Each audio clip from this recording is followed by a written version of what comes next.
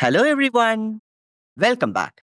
In this presentation, let's focus on participation constraints in DBMS. At first, let's see what are all the topics that we are going to see in this presentation. We will be recapturing mapping cardinality in ER diagram, and then we will be understanding about the participation constraints in DBMS with the two types.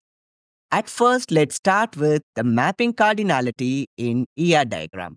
When we talk about mapping cardinality, we know mapping cardinality is also referred as cardinality ratio or cardinality number. It expresses the number of entities to which another entity can be associated. We know there are four types of mapping cardinality.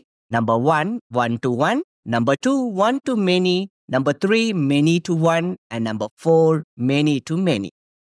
We have already seen about this elaborately. In case you are watching this lecture directly, in order to understand participation constraints, we need the basics of mapping cardinality. Hence, I would request you to visit my previous lectures titled Mapping Cardinality and Mapping Cardinality in ER diagram for better understanding. How these four types are represented in ER diagrams? Here it is. This is how we represent the one-to-one mapping cardinality. Can you see the numbers are here? Coming to the second one, this is one to many. The third one is many to one. And the last one is many to many. Now let's focus on participation constraints. What is this participation constraint? Participation constraint defines whether every entity on one side of a relationship must be related to an entity on the other side, or if it is optional. This is what exactly participation constraints is. Don't worry, I'm going to give you an example shortly. That time you will be able to understand things. In other words, it is the minimum and the maximum participation of the entities. Let's see an example. In this example, we can see there are two relations, relation 1 and we have relation 2. Relation has some columns or attributes. Similarly, relation 2 also has some columns or attributes. Obviously, these two relations are related with the help of this relationship. Now, what we are seeing here is we have a participation constraint that is represented here. In this example, we have two types of participation constraints. Here is a total participation constraint and here is a partial participation constraint.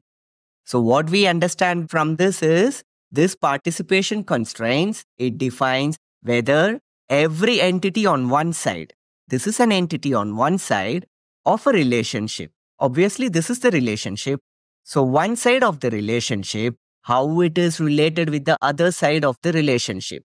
That is what this definition says. It defines whether every entity on one side of a relationship must be related to an entity on the other side, or if it is optional. In this case, we have two kinds of participation constraint. Here is total, here is partial. Let me elaborate on this. Talking about the types of participation constraints, we have two types. Number one, the total participation, and number two, the partial participation.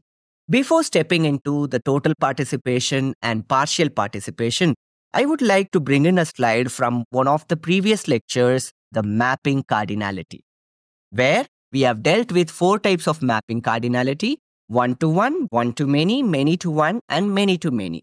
Let me take an example of one to one. What does one to one mapping cardinality mean? Let's take the example. There are two entity sets, entity set A and entity set B. How they are related? In this example, an entity in entity set A is associated with at most one entity in entity set B, then it is one to one. If you see the example, it's very clear that the entity in this entity set A is associated with one entity, exactly one entity in entity set B. And at the same time, entity set B is also associated with exactly one entity with entity set A. Hence, it is one-to-one mapping cardinality. What about participation constraint? That's what I'm going to tell you now.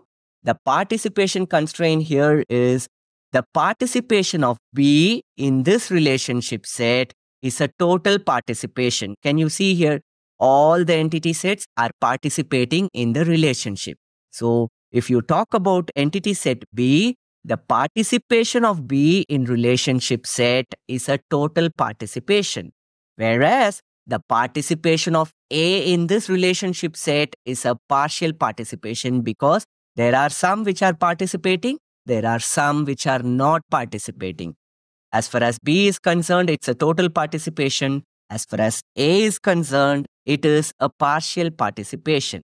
Now let me elaborate on the first type of participation constraint, which is the total participation. What does total participation mean? As mentioned earlier, where each entity is involved in the relationship. So each entity will be involving in the relationship set. All right. If each entity is involved in the relationship set, then it is a total participation. That's fine. How to represent this? Total participation is represented by double lines. Let me show you an example here. There are two entities, employee and department. You can see employee has some attributes. Similarly, department also has some attributes. And the relationship between employee and department is works in. Employee works in this particular department. Now, every employee will be definitely belonging to a department. So the relationship from employee's perspective to the department relationship is a total participation. Any employee, if you take, that particular employee will be belonging to a particular department. So obviously, this is total participation. You can see here. So from employee's perspective, it's a total participation. What about department? There can be a department that may not have any employees in that department. Maybe think about the scenario, a newly created department. In that case, the department entity exists without an employee. So department will be participating in this relationship as a partial participation. So here is the total participation. Here is the partial participation. Anyway, let's see the theoretical part about the partial participation. As we know, the partial participation means not all entities are involved in the relationship. And we also know how it is represented. It is represented by single lines. The same example. Here it is partial participation. Here, full participation. I hope things are clear to you. Before we see the homework question, I would like to give you another example. Let's take student and instructor entities. We expect every student entity to be related with at least one instructor through advisor relationship. So, every student will have an advisor. Who is an advisor? An instructor is an advisor. So, every student entity to be related with at least one instructor through the advisor relationship is an example of total participation. However, it is possible that not all instructors are advisors. We may be having instructors who can teach, but they might have not taken the responsibility of an advisor. So in this case, student entity has full participation or total participation, but instructors have partial participation on the advisor relationship. Let's now see the homework question. You can see student entity and course entity. What is the relationship? Students obviously enroll the courses. Student entity has some attributes. Course relation also has some attributes.